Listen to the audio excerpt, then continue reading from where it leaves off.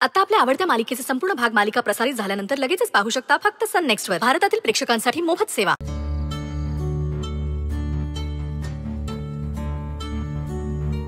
वहिने ऐक ना, आता खय बाहेर धाडूक नको. बघलस ना काय अवस्था करून घेतली आती. अगे तिका आता लोक बेडी म्हणतात.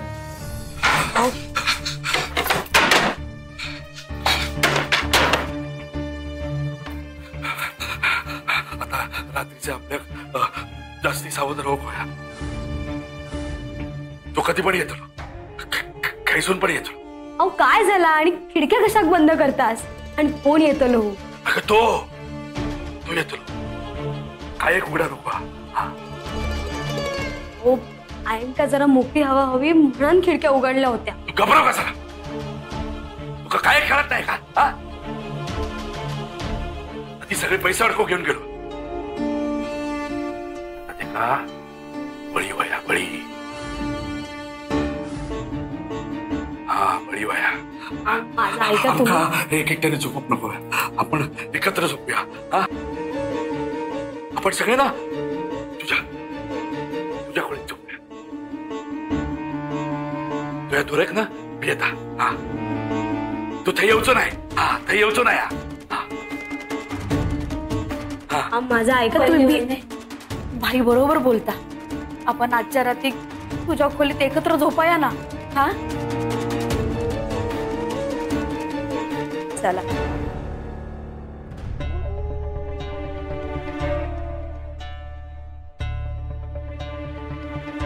काय हो हो झाला काय?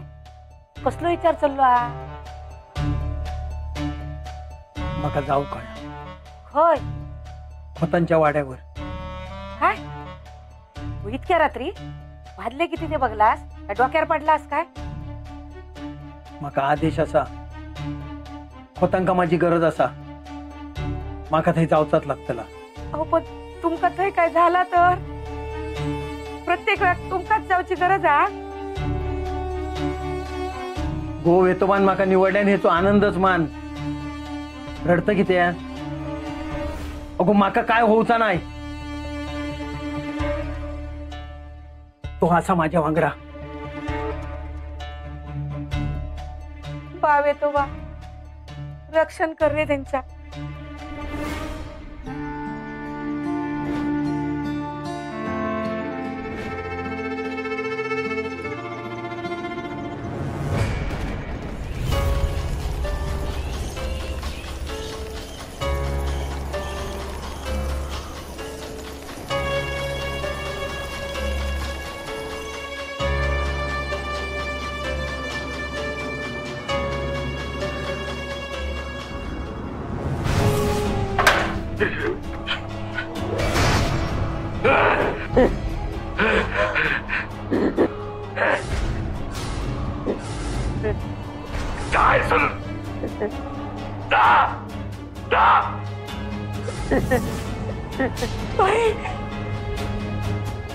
तो घर गळकला.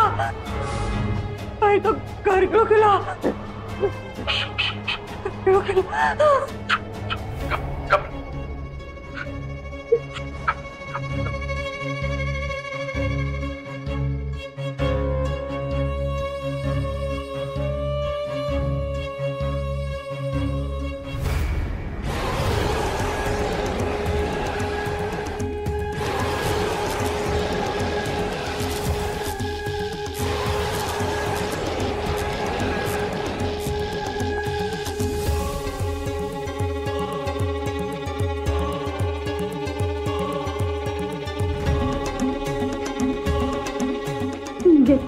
वहिने ही आवाज अचानक कसं बंद झालो?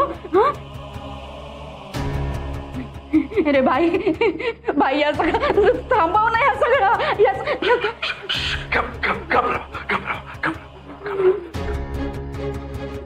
तुम्ही घाबरा नको. मी असं आहे तुमच्या अंगणात. तुम्ही बिया नको.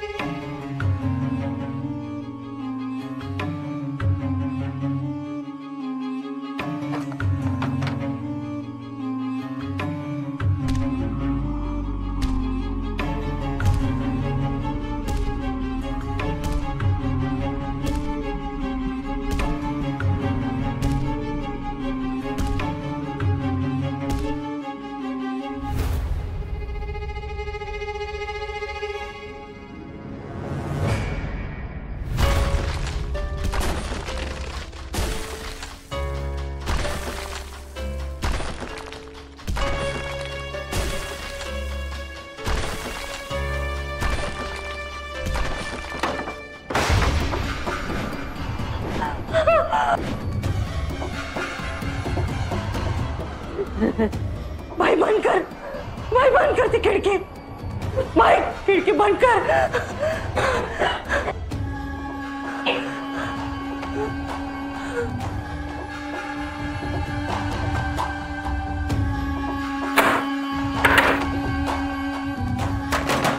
वहिनीनू, ओ वहिनीनू, होतानू. पोळ्या मामा इतक्या रात्री. वहिनी नको नको.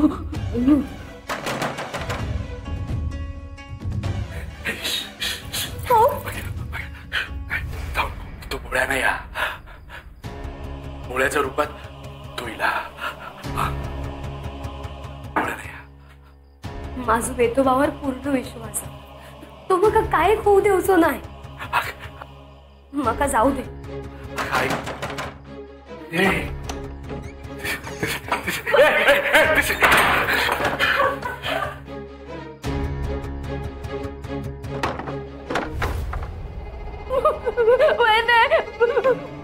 मी नाही येताना तुझ्या वागडा, नाही येताना तुझ्या वागडा, मी नाही येताना तुझ्या वागडा, मी नाही येताना तुझ्या वागडा, मी नाही येताना, मी नाही येताना तुझ्या वागडा, मी नाही येताना, मग तुझ्या वागडा नाही येताना.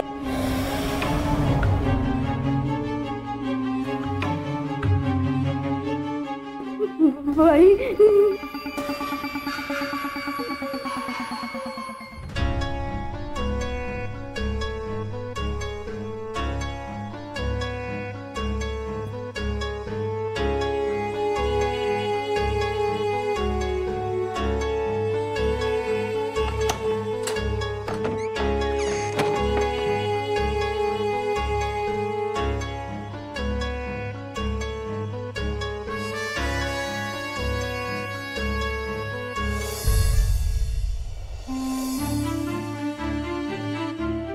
मामा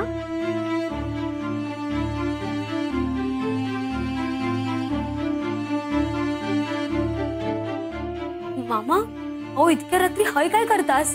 अगो तेनीच माका धाडल्या ना. त्याचं काय झाला, मी निजलो होतोय, माका अचानक जाग गेली. बघतोय तर माझ्या कानात त्याचा आवाज ये होतो. माका सांगत होतो तू आजच्या रातच्या खोतांच्या वाड्यावर जाऊन निघायचा, म्हणून मी लगेच निघाले. अहो पण मामी घरी एकटी असतली ना. आता त्यांनीच जर माका हय धाडल्या ना तर माझ्या घराची काळजी तोच घेतलो. त्याचा आदेश हा, त्यामुळे मी हयच थांबतलोय. मामा तुमका असं बाहेर झोपूक सांगणं मका बरोबर वाटणार नाही. एक काम करताय, तुम्ही आज चला, आज झोपा. अगो लोकांच्या रक्षणासाठी तो रात्रभर बाहेर गस्त घालीत असता. ताच काम त्यांनी माका दिल्या ना. मी हयच थांबतलोय. ठीक आहे, मग मी मधलो दरवाजा उघडा ठेवते. नाही, अजिबात नाही. तू माझी काही एक काळजी करू नको. आपल्या पाठीशी वेतोबा असा. तू बिनधास्त आज जाणीच हो. हा, मी हय थांबते.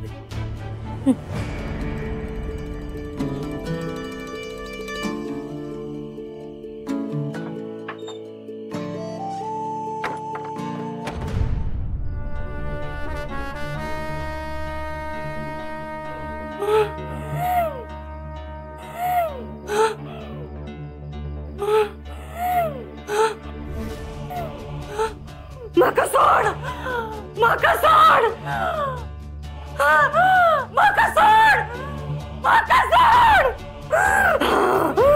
मी नाही सोडूच आहे, मी नाही सोडूच आहे, मी नाही सोडूच आहे. तुका काय पर्यंत अडकावून ठेवतालस? हे तिसरे नाही सोडूच आहे.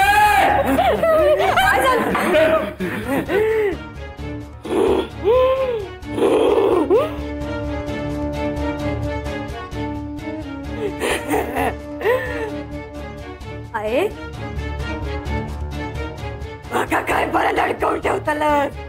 आहे तिकडे जाऊ नको. तिच्या अंगात कोणतरी बोलतास. माका तिची लक्षणं काय खरी दिसत नाही. तिच्याकडे जाऊ नको. वहिने वहिने तो इलो नानीच्या अंगात तो इलो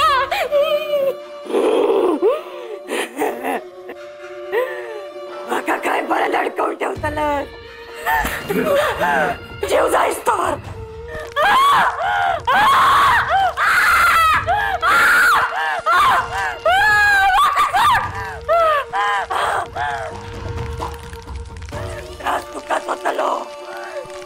त्रास होतलो हाडा तुटली आतडी फाटली शांत रो सोड वाटत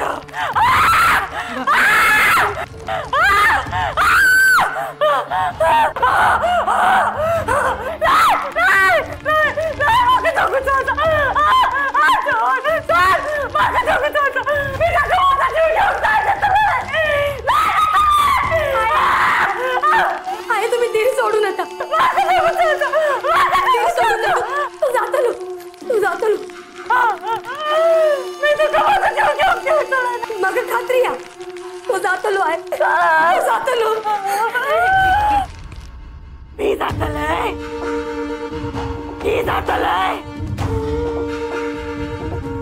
आता बघच आता बघ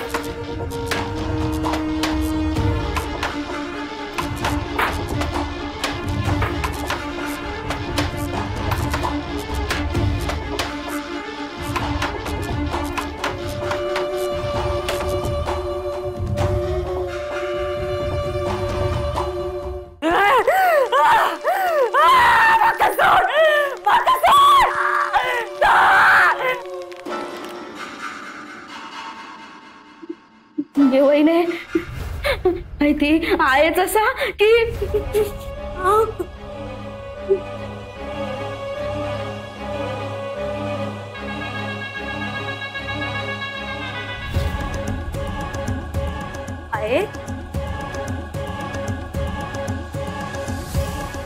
आहे जाऊ नको नानी गेली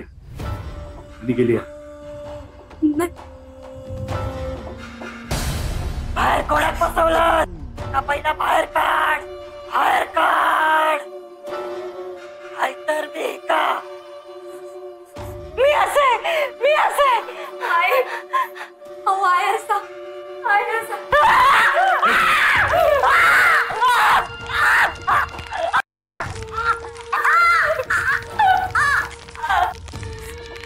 येतो बा आमच्या आईका वाचो आज या संकटात तुका माझ्या माणसांक सोडवचाच लागतला भाऊ येतो बा वाचो आमचा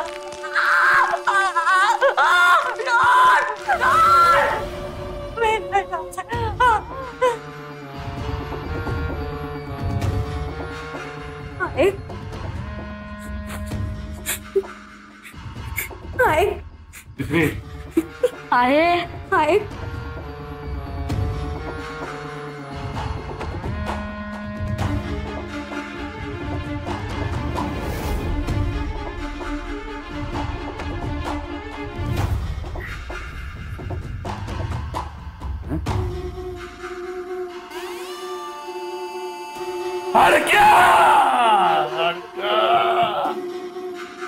अरे आगिने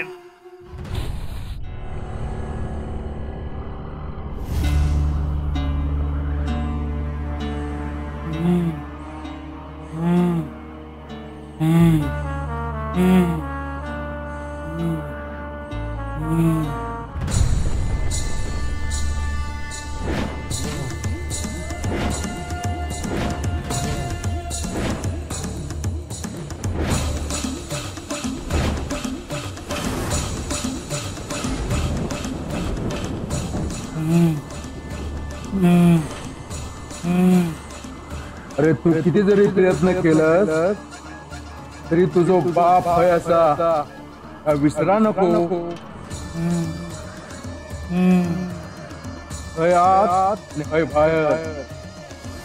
माझी लेकरा तुझ्याशी 2 हात करत. त्यांचा माझ्यावरचा विश्वास हीच त्यांची शक्ती हा, आणि ती शक्ती तो कधीच ओलडू शकणार नाही.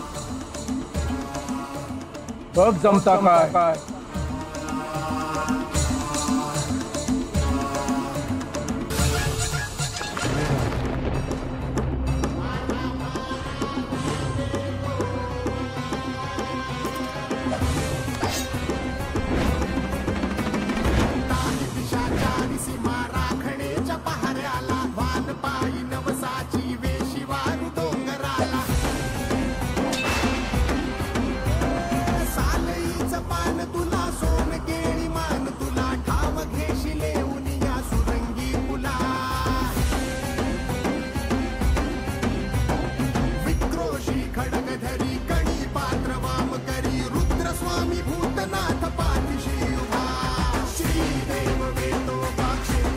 गोळ्या, आपल्या जीवाची पर्वा न करता तू दुसऱ्यांसाठी हळील, त्यांच्यासाठी आपला जीव धोक्यात घातलं, ह्याच जन्मी मोक्ष प्राप्ती होते.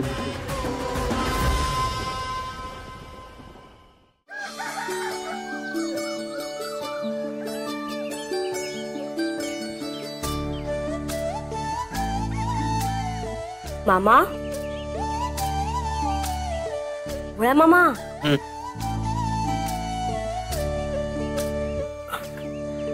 चाय घ्या. रात्री झोप नीट झाली ना?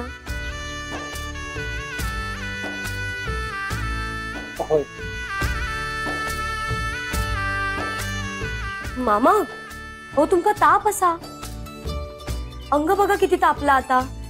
नाही आता चुलीतल्या निखाऱ्यासारखा अंग तापला. हो नाही, माका तसा कायच जाणवत नाही. खरंच येतो बची शब्द. पण मग इतका ताप? मामा, काल रात्री काय वाईट साईड घडला काय? नाही, पण माझ्या समोर कोणतरी बसलेलो आणि काहीतरी चाललेला. नेमक्या काय तर आठवत नाही हा, पण भट्टीत सोना तापवल्यासारख्या काहीतरी तापत होत.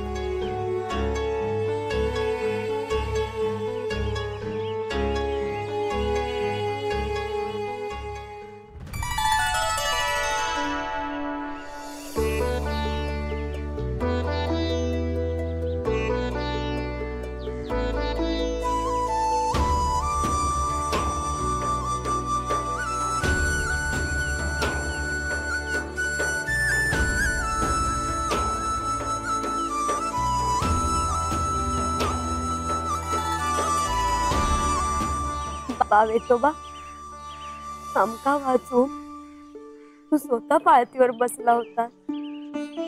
देवा, तुझो माथ्यावरचो हात असोच रवान दे.